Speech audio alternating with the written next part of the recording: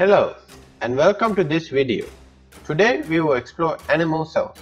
So join us in exploring this microscopic city.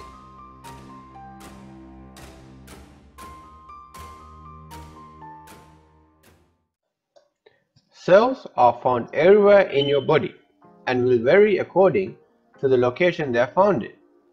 For example, cells found in the brain are different to cells found in the stomach. The study of cells is called cell biology or cytology.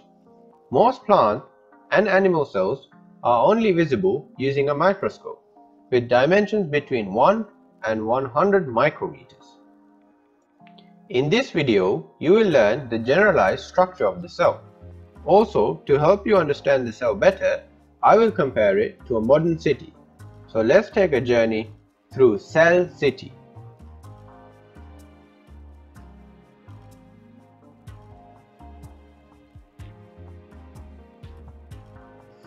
We begin our journey with the border of the city, and it is called the plasma membrane.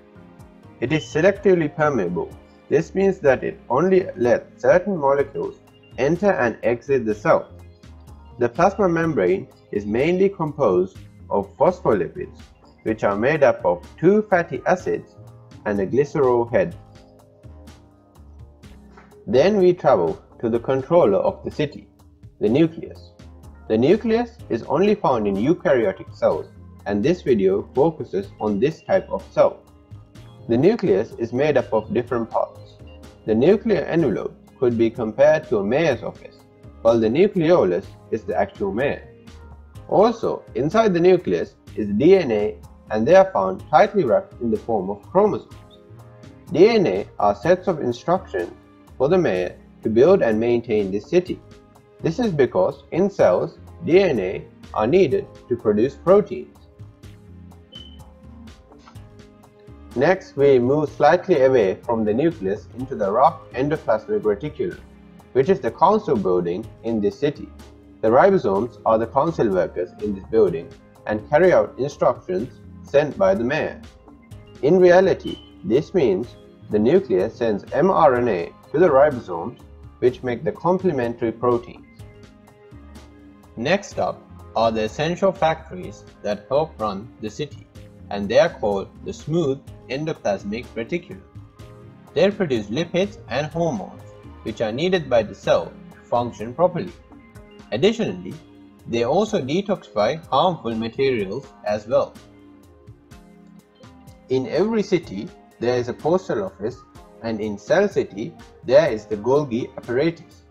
Interestingly, this is the only cell organelle named after a scientist.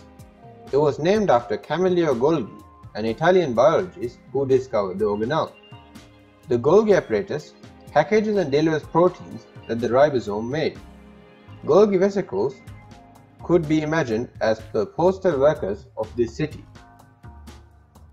The next stop of our tour of Cell City is the Vacuole. This is the city storage. Not only does it store resources needed for the city, but it also stores waste produced by the city. Now, you may wonder what powers this city. The answer is mitochondria. These are the power plants of the city and produce energy needed to run the city. The energy these power plants make is called ATP. Every city needs protection, and in Cell City, it is the role of the lysosome to provide it. They are the police of the city and make sure no harmful pathogen threaten the safety of cell cities. The actual surface the city is built on is the cytoplasm. The cytoplasm keeps every part of the cell separate and provides additional storage space. An important feature of a city is transport, and the microtubules are the highways of Cell City. They are needed to transfer resources around the city in a quick and efficient way. Alright, you have just finished the tour of Cell City. Hope it was enjoyable, and now you will leave the city on a secretory vesicle. These vesicles are how materials leave the cell and travel to other cells or out of the body. Thank you for joining on this journey of exploring an animal cell. Make sure you like and subscribe. Remember, knowledge is power.